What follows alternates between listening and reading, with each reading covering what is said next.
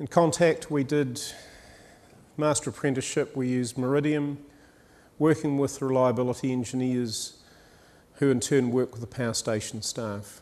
We've used a trainer company in Australasia called the Asset Partnership to train people as RCM facilitators. And those reliability engineers have become mentors and buddies to people on site, and the Asset Partnership guys and the Meridium guys as well have become mentors to our reliability engineers. We deal with a guy down in Australasia called Dave Leonard, who's very respected by our reliability engineers. They have a lot of time for the guy. So we're getting good mentoring out of our suppliers.